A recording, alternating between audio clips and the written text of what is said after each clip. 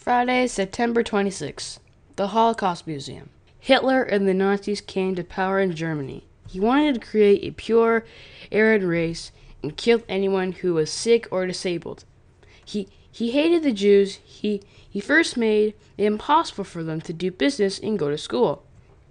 He then created ghettos where they were forced to live. The millions were moved to concentration camps. They were horribly mistreated, and 6 million were killed. Other groups like Jehovah's Witnesses and the Gypsies were sent to concentration camps too. The Smithsonian of the Natural Air and Space Museum. I learned about the history of flight starting with the Wright brothers and advances in air and space travel. I also learned how telescopes worked and based on reflecting light. We saw the lunar module in the Hubble telescope and a research space station. We also saw the huge Titan engines used in the Apollo missions. We also saw many airplanes like the original Spirit of St. Louis. Saturday, September 27th. D.C. Duck Tours. We toured Washington, D.C. in a small bus that can also go into water.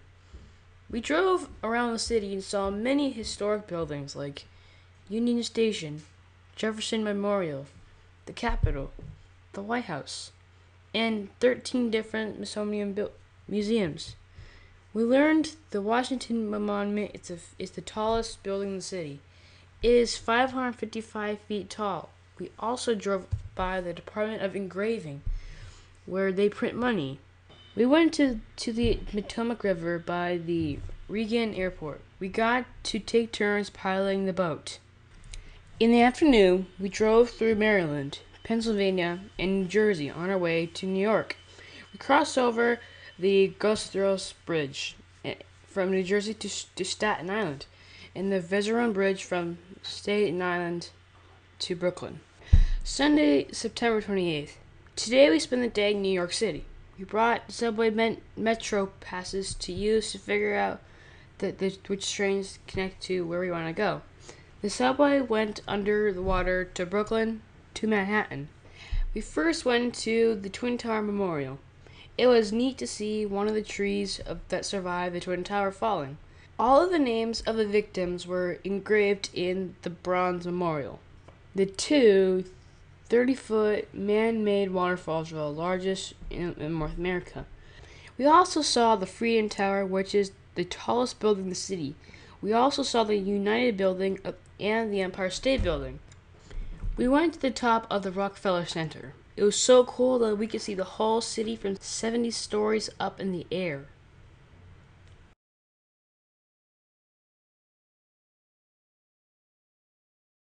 Monday, September 29th. Today we visited the world headquarters of Jehovah's Witnesses in Brooklyn, called Bethel. This is where the decisions are made about how to take care of all over 8 million witnesses worldwide. They oversee the preaching work and decide what books and magazines we need. They work on our website, gw.org. There is also a department of brothers who teach doctors about options and surgery so they don't have to use blood transfusions. Everyone who works in Bethel volunteers are in time. They are not paid. They receive everything they need to live, like housing, food, medical care, and even get their haircut by barbers at Bethel. Tuesday, September 30th.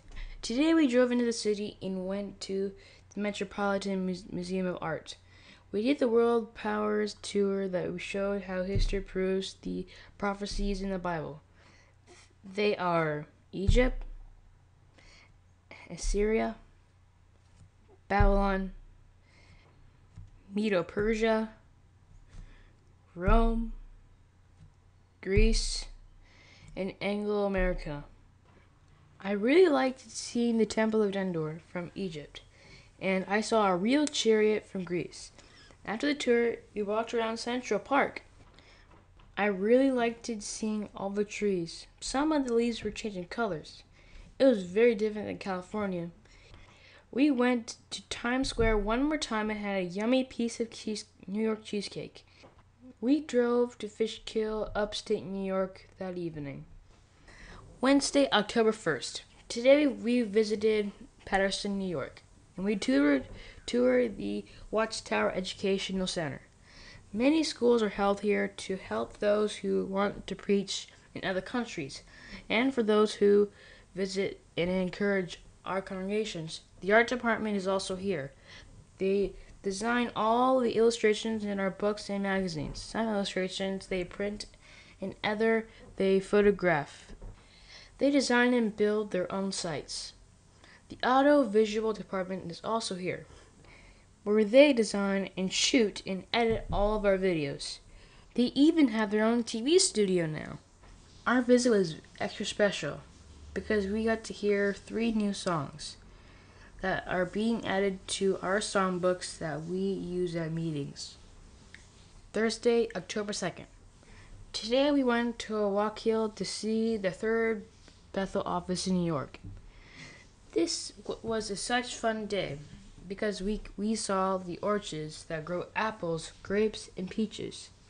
They also grow corn that we're able to eat at lunch. We saw cows, their particular land and barns. They provide about 30% of the beef of the Bethel family eats. We have our own fire truck and volunteer firefighters. We sat in the fire truck. That was so cool. We saw the sawmill that they cut down trees and then they take from other building sites, like Warwick. And they make hardwood boards for the carpenters to use for our buildings. We also saw the printing facilities, where they print Bibles, books, and brochures for the United States, and a few other nearby countries. Seeing the big presses work was awesome. They also put together and shipped the congregations their literature orders all over the country. It was so exciting to see all the building work going on and the literature being made.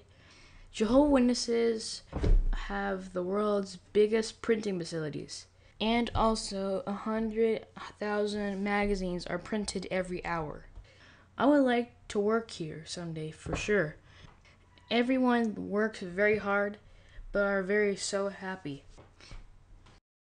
Friday, October 3rd. Today we did a lot of driving.